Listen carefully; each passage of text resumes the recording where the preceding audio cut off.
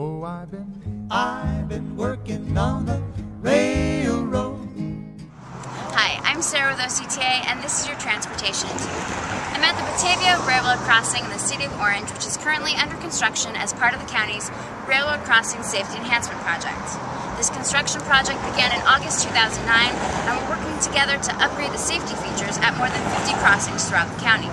More than 70 trains travel through this rail corridor every day, and that number will increase later this year, so this project is imperative to ensure the driver and pedestrian safety throughout Orange County.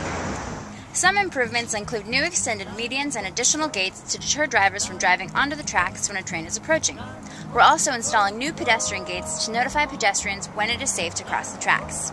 Once this project is complete, participating cities along the rail corridor will have the opportunity to implement a quiet zone in their community. While these improvements are currently under construction, cities have already begun the application process. Safety is one of our number one priorities for our crew and the community. We're working in multiple crossings right now.